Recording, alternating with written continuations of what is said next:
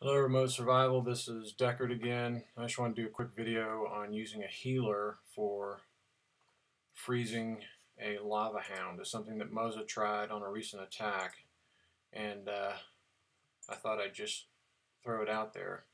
One of the things that I've read is you have to drop 2 archers for the healer to heal the archers. If you just drop one, it's not going to work. And if you see, he brings the hound over, and the hound starts to attack that archer, but he drops 2 more, actually drops 3 there, and then the healer will then target them, and that holds the lava hound for a long period of time and allows him to do the rest of his attack. So it's something that is tricky to do. I know Jeff has tried it in a war before, and it's an option for getting a healer out of the attack if you want to give that a try.